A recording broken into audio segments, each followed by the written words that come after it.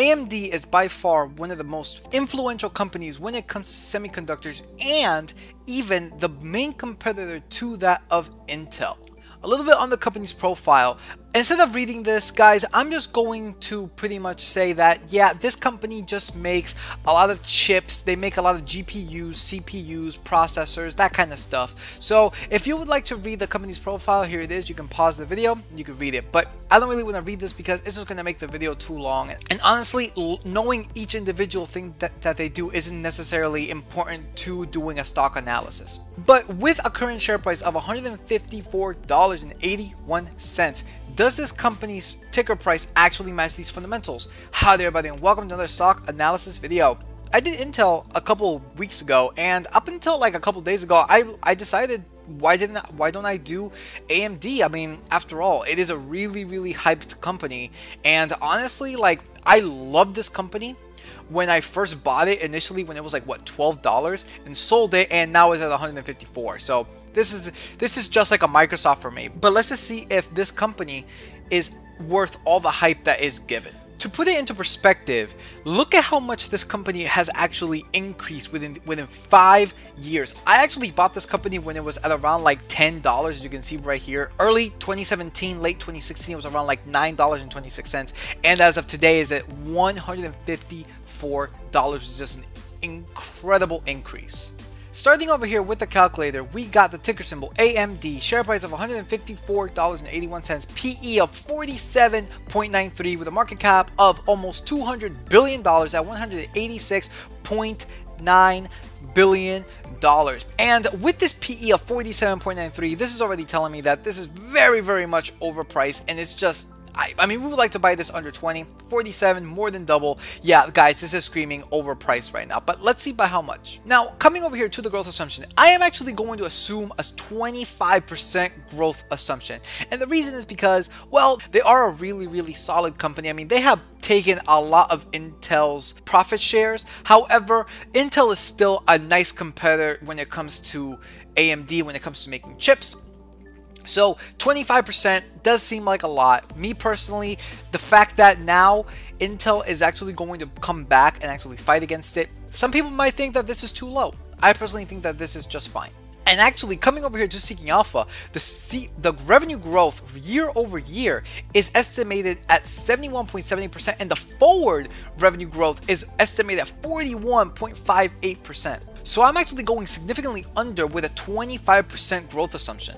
Mainly just because I know that Intel is doing all this stuff, and Intel is actually going to start fighting AMD really soon. Now coming over here to the net income, we got negative $498 million to $2.5 billion.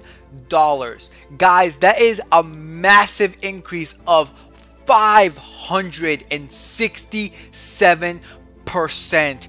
I mean, in 2016, 2017, they were negative. 2018, they started becoming positive. 2019, they did a little bit better than 2018, and just last year, they just completely exploded. And the reason for this is because of the fact that everybody was locked down.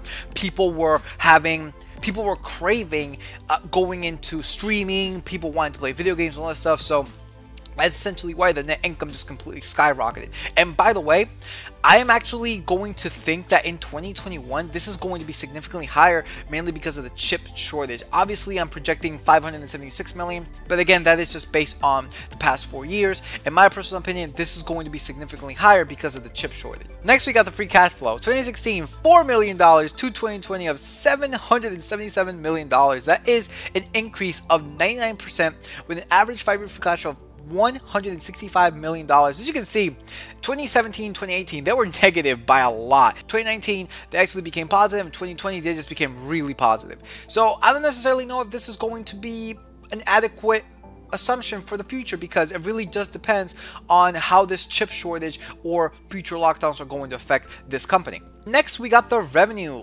$4.3 billion to $9.8 billion. That is an increase of 55.76%.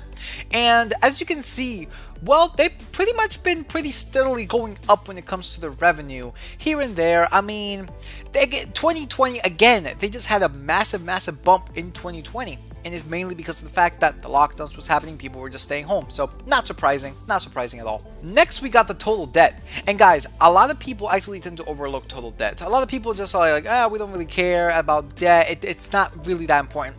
I look at it mainly because of the fact that a company with more debt will be able to stay in the game longer than a company with more debt. So that's essentially why I look at debt. If things were to really get bad, if we were to go into a recession or depression, the company with less debt would remain in the game much longer. AMD in 2016 had $1.4 billion in debt, and as of today, they have $702 million in debt. That is a decrease, which is really good to see, of 151%, which is actually really surprising. But then again, in 2020, they were significantly lower at 572, and in 2021, they did go up slightly. I don't necessarily know what this could be. I was just doing research as to why they got a little bit more debt this year. And if this is really not that big of an issue, then, this is actually a really good metric to see. Next, we got the shares outstanding.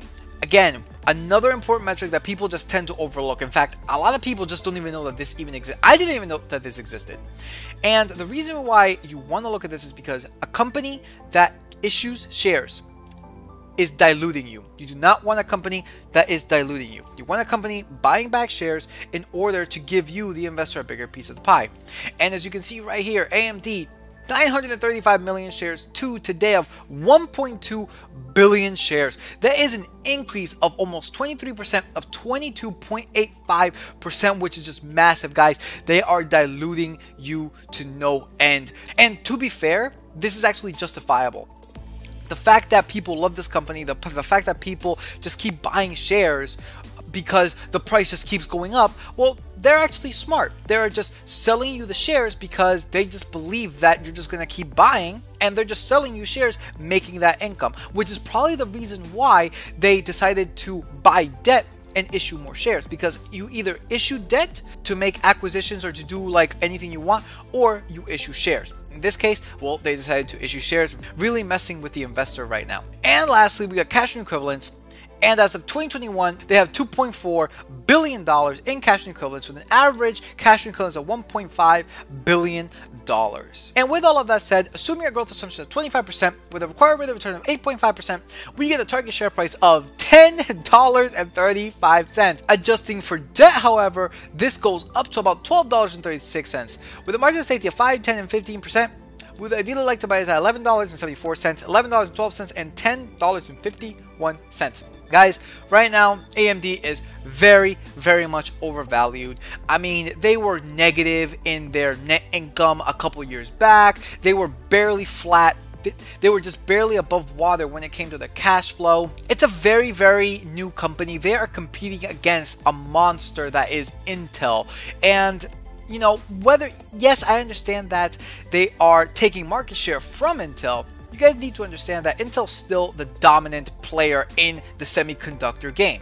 That doesn't mean that AMD won't get up to their level. That just means that you have to take assumptions that are reasonable, that are probable, not possible, right? Because anything can happen, anything is possible. But what is the probability that this would happen? And in my opinion, 25% growth assumption is still way too much for me. But if y'all believe that 25% growth assumption is too little or too high, or if you want a required rate of return higher or lower, well, then I suggest you get this calculator and you play with the numbers yourselves. You can find this calculator in the discounted free cash flow calculator video where I show how to use it, and there you go. You can essentially just put whatever company you want and make the assumptions for yourselves. All in all, right now, this company is way too overpriced, guys. It's not worth this it's not worth this premium. That's just me. That's just my opinion. So with that said, if you like, comment, subscribe. It really does help with the algorithm. On YouTube, you can follow my new tech sites, BitChute, Odyssey, and Rumble, where you catch my stock analysis videos, crypto videos, and only on those sites, exclusive videos. Alright, so with that said, peace out and be on the lookout for the next stock analysis video.